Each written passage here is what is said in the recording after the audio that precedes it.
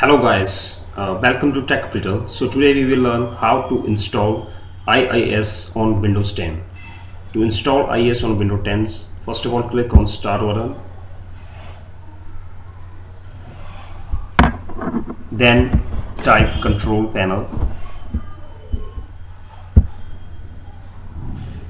In Control Panel, click on Programs.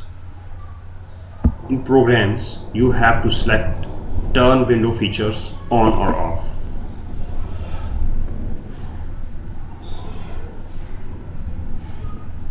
In turn window features on or off window, just look for the Internet Information Services.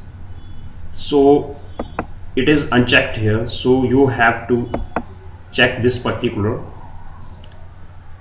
option from here, and you can also expand if you need all the features inside your IIS, then you can select those features as well by expanding the from the plus icon.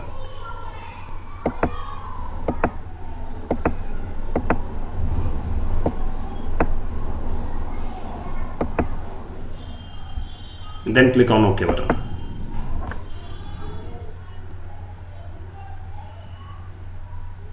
So it will take some time for the installation of IIS on Windows 10, and once the setting is applied, you have to restart your system.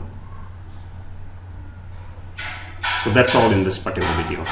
Thanks for watching.